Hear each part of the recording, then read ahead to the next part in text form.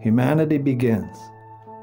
Then came a voice from the highest realm saying, "The man exists, and the Son of Man." Yaldabaoth, chief ruler, heard it. He thought it came from his mother.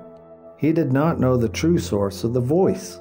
The Holy Mother Father, perfect providence, image of the invisible Father of everything, in whom everything has come to be. The first man, this is the one who appeared to them. He appeared in the form of a human being. All of the realm of the chief ruler quaked. The foundations of the abyss moved. He illuminated the waters above in the world of matter. His image shone in those waters. All the demons and the first ruler together gazed up toward the underside of the newly shining waters. Through that light they saw the image in the waters.